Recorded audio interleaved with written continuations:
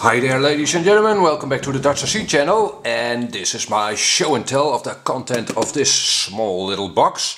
In this box you've got a Youbi XV-130, so a 130 sized FPV quadcopter, a brushless quadcopter at that. So yeah, this is one of the smaller brushless FPV quadcopters I think, and I had been looking for a nice small FPV quadcopter for quite a while, and so I decided to try this one out. Before I say anything else, I should mention that this one is on offer at the moment at Banggood, and there will be a link in the description of course to this quadcopter.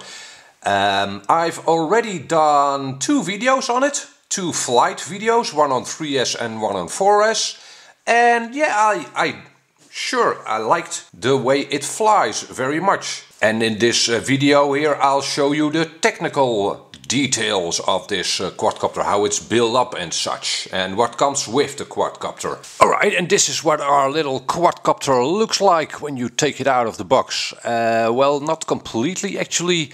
This black and white striping on the back propellers I've done myself with a magic marker. The quadcopter comes with 8 white propellers, 4 blades, 3-inch, and yes, they are bull noses, so they provide a good amount of power, but they aren't very efficient. Yeah, I can understand why they used bull noses, because of this canopy. You aren't left with a lot of space for larger propellers. I've heard a few people complain about these propellers, weird noise. They are alright for me. I had no complaints about them really. I think the quadcopter looks very nice with this canopy. There is one elephant in the room, however, I should mention. It looks a lot like the Rotor-X Atom 2. Yeah, especially the canopy looks a lot like it. The frame layout as well. It's a dead cat, spider-like frame layout. That looks quite a lot like the Atom 2 as well. Is it a clone, however? I don't think so. Especially the electronics are completely different. The Atom 2 has a thicker frame. I'll show you the details on the arms and such in a minute as well. Yeah, it does look a lot like it. However, the Atom 2 is far more expensive. Actually, beyond my budget. This is a far more inexpensive quadcopter. So yeah, so that's the elephant in the room. Let's see, yeah, it comes with this unbreakable style of aerial for your FPV signal. I would have liked a slightly smaller one, but this one worked out well for me so far. Obviously, with a non-circular polarized antenna like this, your range will suffer a little. How far are you going to fly away with a little quadcopter like this though? But yeah, you should be aware that the range is less with an aerial like this. Of course, you can replace it with a circular polarized antenna. Now, the canopy here is held on by 2 screws over here. And the quadcopter, at least from Banggood, actually comes with 2 extra canopies. A black one and a grey one. As you can see, I've not used them thus far, but I do appreciate that it comes with these 2 alternate canopies. And yeah, the canopies all say awesome on them. I'm not sure, they shouldn't have done that, I think. Anything else, maybe just the XV-130. Awesome is a bit cheapish.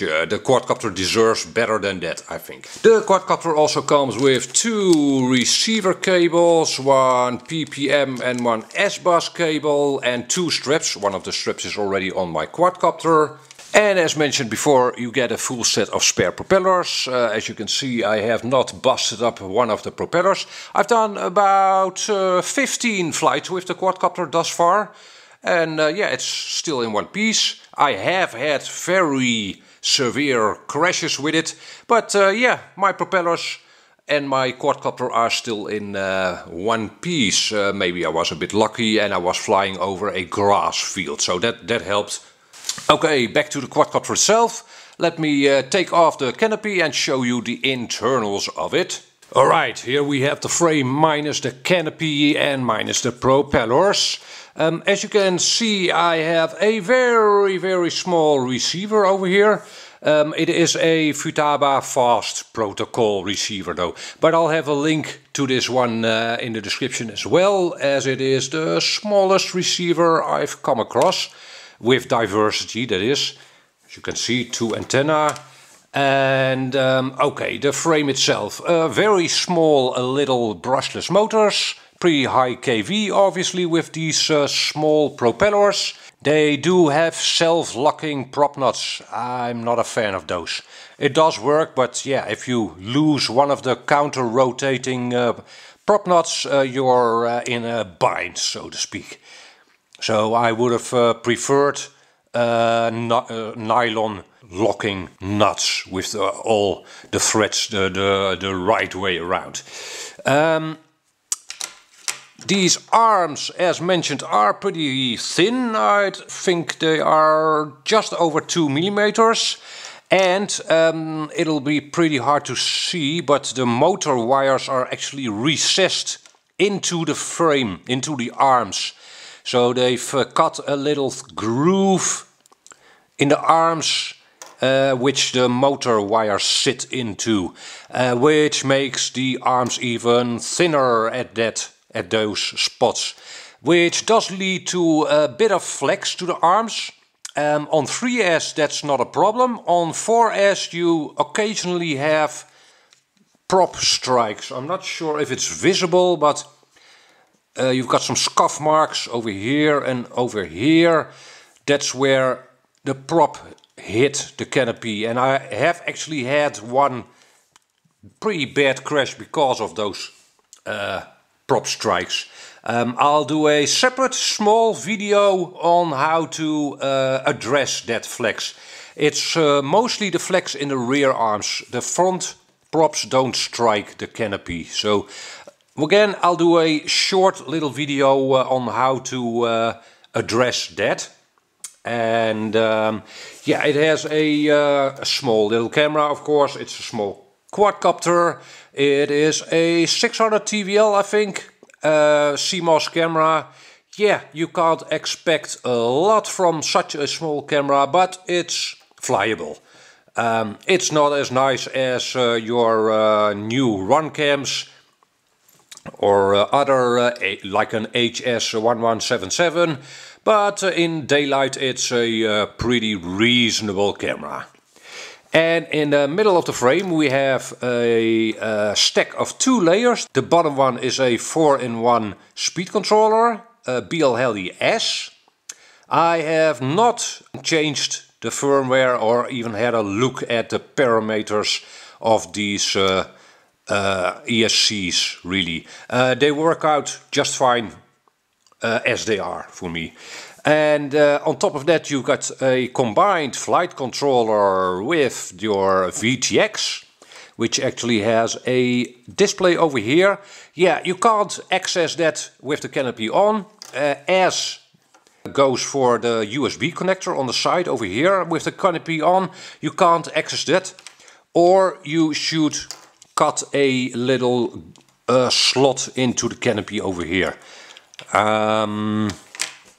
Yeah, you could also opt to do your setup without the canopy on it, of course. And at the rear you've got an XT30 connector. So a smaller version of the XT60, which is more common in quadcopter land. Yeah, it is a small little quadcopter, and I just took a couple of Lipos and soldered on an XT30. I tried the quadcopter on 3S once, and after that I've only flown it on 4S, a 750 milliamp 4S. The quadcopter seemed pretty happy with that. Okay, let me actually take off the flight controller. It's held on with 2 nylon nuts and 2 nylon standoffs. Okay, as you can see, you can then lift off the flight controller. There you go. And the only reason I'm showing you this is to show you that there is actually a buzzer solder point over here. The quadcopter doesn't come with a buzzer right out of the box, but it is very handy to have a buzzer, of course, and there is an easily accessible solder point over there. Okay, what more can I tell you about this quadcopter? Yeah, the camera angle is non-adjustable. I'd say it has an angle of around 30 degrees, which is pretty okay for most pilots, I think. The VTX can be switched in between 25, 200 and 600 milliwatts. And the battery goes onto the bottom, as you can see, battery strap. I've seen a few people that struggled to adjust, to install the battery strap, but if you have trouble installing it, you can simply take off the entire electronics stack. Not complicated to do so, yeah. I didn't. I just took a little more time, and that was okay. Okay, and I'm flying this quadcopter on SBUS. And I'll show you right now what the configuration in clean flight looks like for that. Alright, for the SBUS setup, you first want to go to the ports page in clean flight and set up your third UART as your serial RX, as I've done here. And in the receiver tab, you obviously select SBUS. And for me that was it. That worked out just fine. And the only other thing I changed in the parameters of this quadcopter was the minimum throttle. I set that to 1030. That worked out pretty well for me. Obviously I've changed the flight modes to my liking, but that's a personal thing. And that's basically it. If you have any questions or suggestions, please let me know. Again, I'll do a short little video on how to get rid of the flex in the rear arms. That'll be up in the coming days. For now I want to thank you for tuning in and hope to see you back in another video. Bye bye.